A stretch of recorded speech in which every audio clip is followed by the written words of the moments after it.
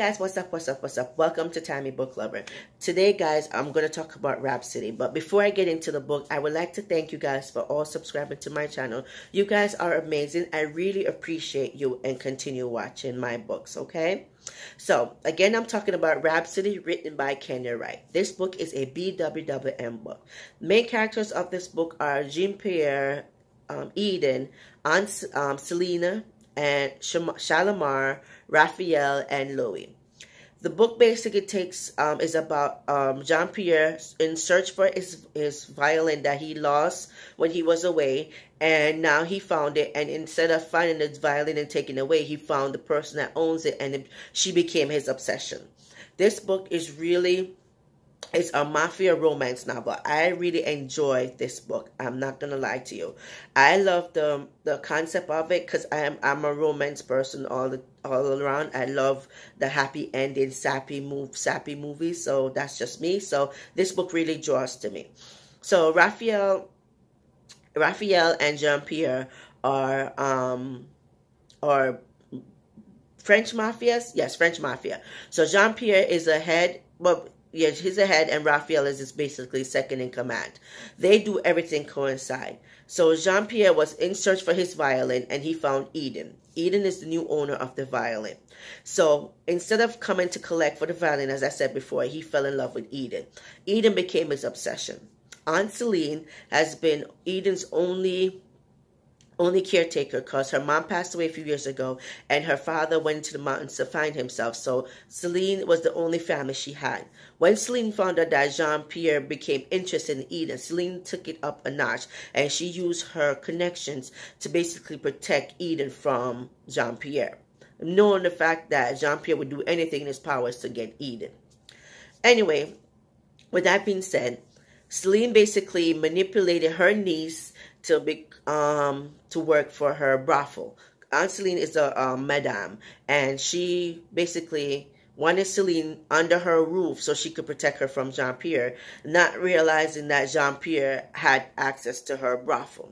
When you read the book, you will see the different dialogue between Celine and Jean-Pierre, and why you would think that Celine think Jean-Pierre wouldn't be in the brothel.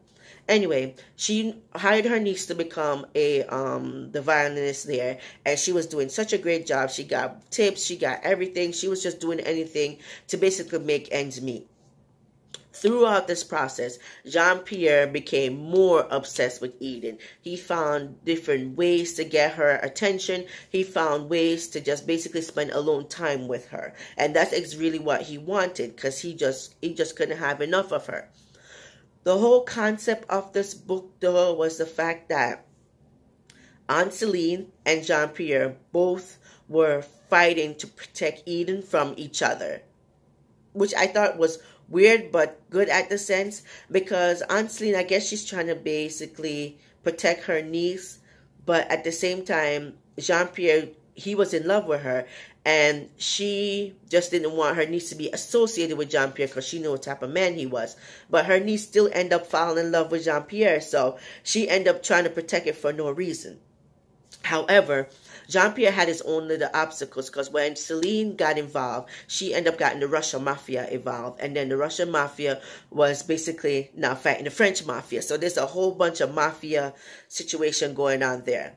In this book, you get to meet Cashmere, a.k.a. Cass. Cass is from the Dirty series, which also was written by Kenya. This series was written before this book. If you guys read that series already, or even saw my previous review on that series, you know who Cass is. So Cass is Igor's nephew, and Igor's is Celine's sugar daddy, you could say. So basically, he's been protecting Celine with the by supplying her with Russian Mafia to protect her niece. So those two parts clash in that book, in this book, and you get to read about it. You also get to see Sasha in the book. Sasha is the Cashmere's stepbrother, and he betrayed Kaz. So you see the levels of betrayal that Sasha took to get back at Kaz. You also get to see the different obstacle that Jean-Pierre and Eden had to face to get to to become one with each other. Overall, guys, I think this book was a great book. I'm not going to give you the nitty-gritty of the book because I want you guys to read it, and I want you guys to see the different relationship, the different levels, the different drastic measures that each characters took to get to protect Eden. Overall, guys, it's a great book. But I have some unanswered questions that I want Kenya to answer for me. And I know this book is a series, so I can't wait to read book 2 to see if she does answer the question.